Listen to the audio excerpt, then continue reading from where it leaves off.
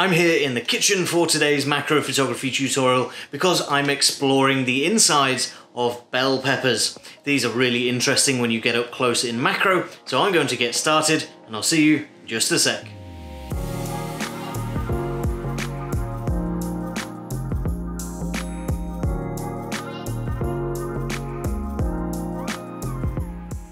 Hi guys, I'm Ben from Adaptalux and today we're exploring the pepper. We did some fruit in a video a couple of weeks ago and that was really exciting seeing all the insides of these different fruits, but I think peppers are going to be unique and very interesting all on their own.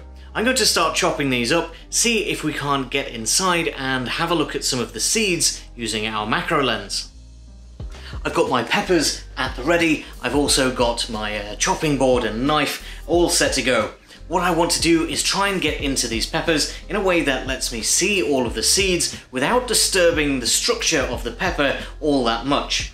And I think the way that I'm going to do that is by chopping off the bottom of my pepper. Now, if you're not sure where your pepper and your seeds are actually going to start inside here, be cautious. Take a little chop off the end and then move inwards. If you chop too much, you can't add the pepper back in, but you can always take a little bit more off.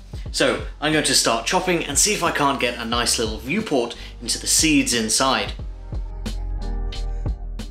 Now the seeds inside these peppers all attach themselves to the top, so I've chopped off the bottom of the pepper, revealing all of these seeds all arranged on the inside, stuck to the inside of the pepper, while leaving all of the outside intact. What I want to do is get my macro lens down in here and get a shot of these seeds while lighting the pepper from the sides.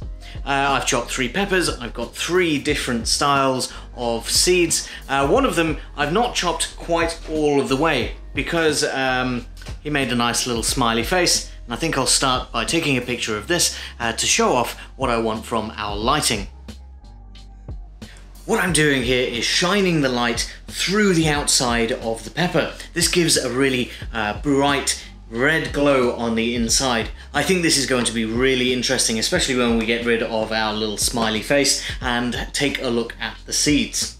To begin with though, what I've done here is shine 2 white lighting arm S's through the outside of the pepper. These are our more powerful lighting arms, so they've got more power to shine through that meat of the pepper and get more light onto the inside.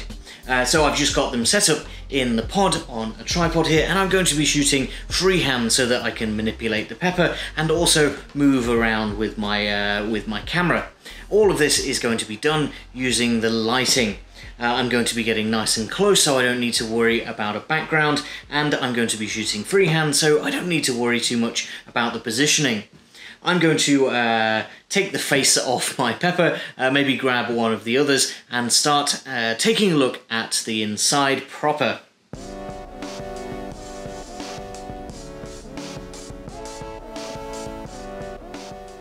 Exploring down inside our peppers is really interesting. It almost looks like some sort of alien egg nest or something like that because of the structure of these seeds. With the bottom of our peppers chopped off, we can get really close in, right down inside our pepper and explore these seeds. What I've done with my lighting to facilitate this is to continue shining those 2 bright lighting arm S's through the outside of the pepper and then bring 2 diffused normal white lighting arms round the front. This gives me 4 lighting arms, 4 sources of light to manipulate depending on the angle that I want to get. Getting the light down inside these peppers is the big challenge. Finding a nice spot of lots of little clusters of seeds, that's pretty easy. Getting the light down in there to where you want it to be is considerably trickier. Shining that light in through the bottom gives you a nice bright red glow coming up from the back of the pepper, and then those 2 white lighting arms from the front give the seeds the more natural colour, the white colour, and a little bit of contrast to the image in terms of colour. Otherwise we'd be looking at just a very plain red image lit through the sides, and all of the light would be red and there'd be no contrast there. I'm going to keep playing around with this, see if I can't find a few more interesting angles and techniques for getting light inside of the peppers.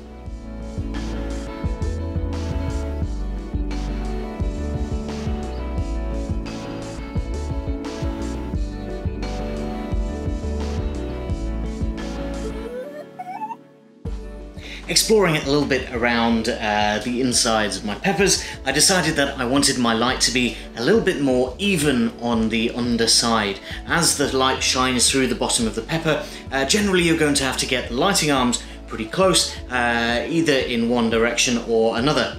The way that I've solved that is by using a mirror.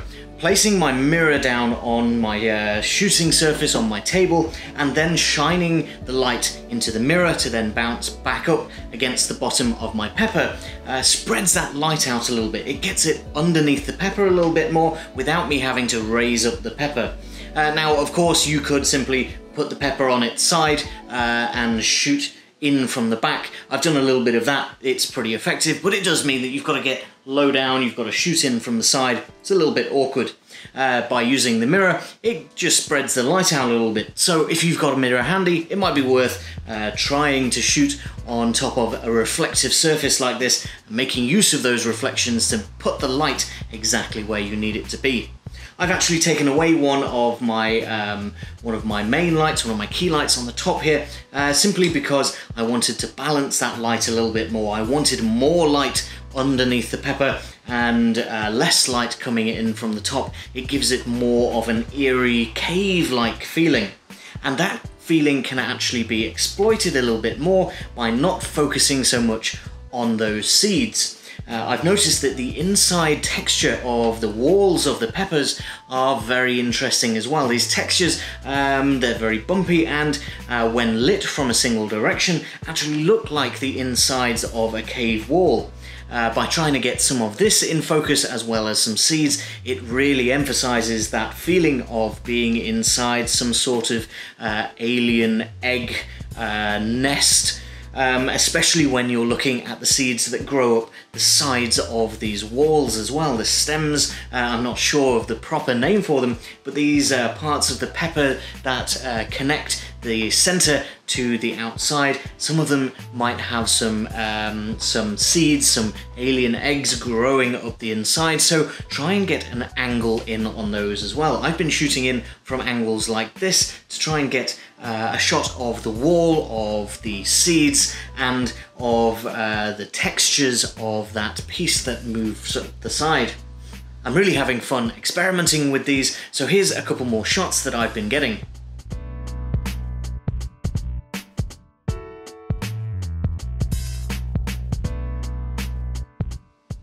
One more thing that I'm trying today is adding a little bit of colour, artificially using colour filters and coloured lighting arms. I'm putting some colour filters like the green, purple and pink onto my white lighting arms, and that really complements the red, the deep reds coming from the pepper itself.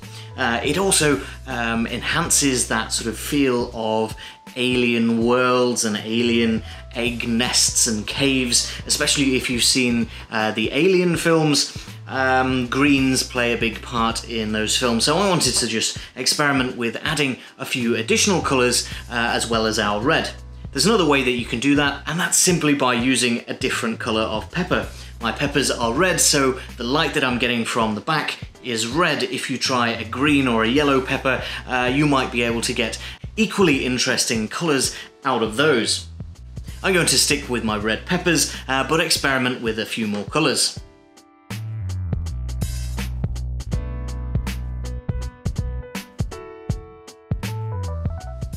I think these peppers are probably one of the most interesting subjects I've shot.